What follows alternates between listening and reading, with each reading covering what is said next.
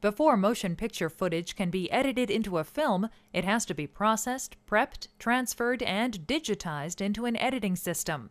Film laboratory technicians process and prep the film for that transfer. These workers are involved in many tasks in a film processing facility and may specialize. While it helps to have a discerning eye, some lab techs rely more on their sense of touch, working comfortably and accurately in complete darkness. In order to show you this, we're simulating the procedures with the lights on, unloading film, mounting it onto equipment, feeling for imperfections or damage, connecting rolls together in the correct order, and setting it up on the processor. All is done in a pitch-black dark room. In the processing machine, the film goes through a series of carefully timed chemical baths.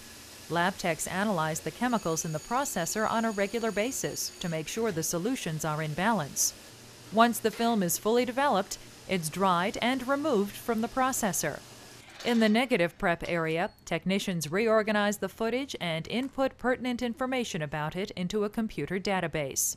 Cleaning room technicians give the film another once-over to remove dust or debris that could spoil the images before the footage is sent on to be transferred for editing.